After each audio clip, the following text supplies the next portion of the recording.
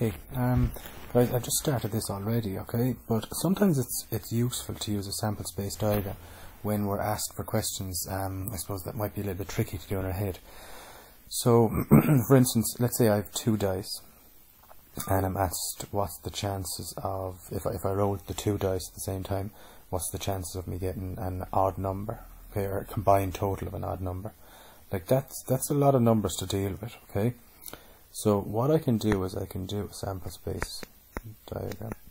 So these numbers here, the 1, 2, 3, 4, 5, 6, these will deal with the first die, and these numbers here will deal with the second die. So let's say I rolled a 1 on this die and a 1 on this die, I would get a 2. If I rolled a 1 on this die and a 1 on this die, I get a 3. 1 on this die, 3 on this die, I get a 4, etc.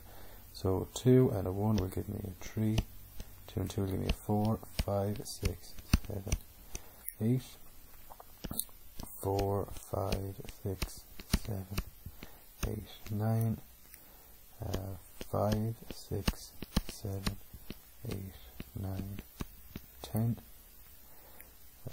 6, 7, 8, 9, 10, 11, and 7, because 6 and 1 is 7, 8, 9, 10, 11, and 12.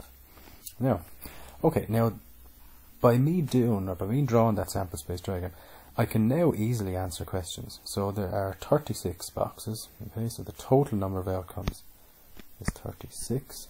And again, let's say I was asked the question, what's the chances of rolling an even number? Well, I just count up the even numbers.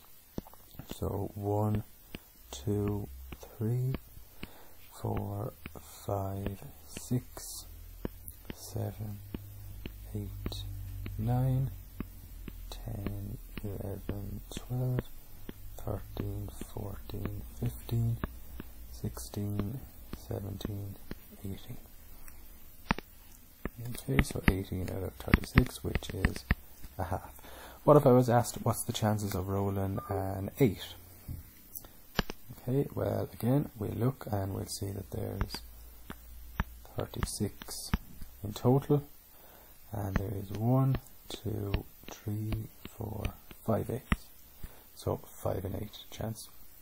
So again, the sample space diagram is handy. Okay. Also, sometimes it's very handy to use a tree diagram. Now let's just say I got a question. We have a coin and I toss it 3 times.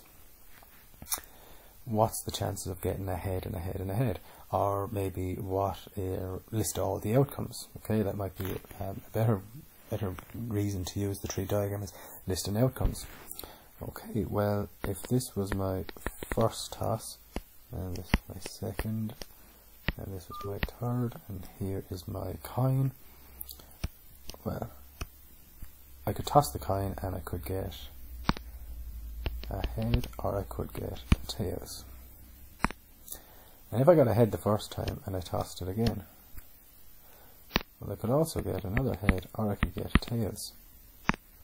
And if I got a tails the first time, well, I could get a head or a tails the second time. And likewise, I could get a head or a tails the third time.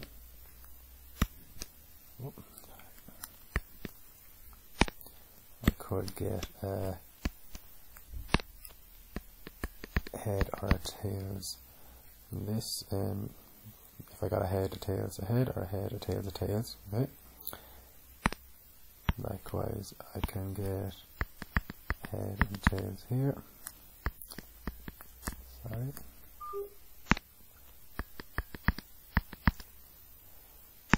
And lastly, I could get a head or a tails here. Okay. So if I was to list out all the outcomes then, well, see, I could get a head, head, head. I could get a head, head, tails. I could get a head, tails, head. Or a head, tails, tails. or tails, head, head, or tails, head, tails, or tails, tails, head, or tails, tails, tails. Okay, so 1, 2, 3, 4, 5, 6, 7, 8, and that would make sense, okay, because we have we have 2 choices here, multiplied by 2 choices here, multiplied by 2 choices here, which is 8. Okay, but this might be helpful to us as well, because we might say, what's the chances of getting 2 heads? Well, again, we can look here and we can say 2 heads. Well, we have 1, 2 heads there, 2 heads there. So with this one, 2 heads there.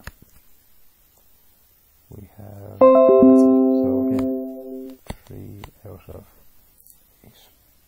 Okay. So this tree diagram is useful that way. One other way of using the tree diagram, and that's if, let's say, it was a bias coin. Okay. So we have our coin again, and this time I'll just do 2 tosses. First toss, second toss. So the first toss, I could get a tails, or I could get a head. But this time I'm going to say the chances of getting tails is 0.4, and the chance of getting a head is 0.6. Okay. Again, we could get a tails or a head, and we could get a tails or a head. And the chance of getting tails, as we said, is 0.4. Chance of getting a head, 0.6. Tails, 0.4. Head, 0.6. Okay. And if I wanted to find out then the probability of getting, let's say, a tails and a tails, well, I would say the probability of getting the first tails is 0.4, and should we multiply, the probability of getting another tails is also 0.4, and that will get me 0.16. So the chances of getting 2 tails on this bias coin is 0.6. Sorry, 0.16.